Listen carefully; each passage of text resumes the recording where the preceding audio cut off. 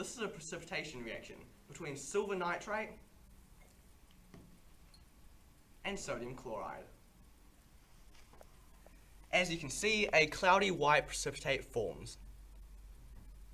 Silver nitrate is a blue solution, while sodium chloride is a colorless solution. When these two solutions are mixed, an insoluble cloudy white precipitate forms.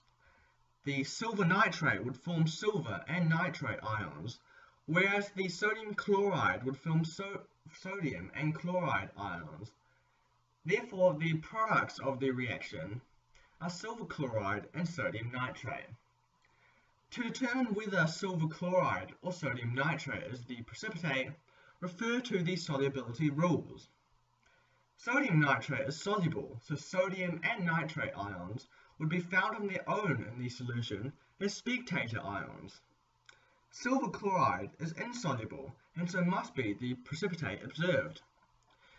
The balance symbol equation shows that 1 mole of silver nitrate reacted with 1 mole of sodium chloride to yield 1 mole of silver chloride and 1 mole of sodium nitrate.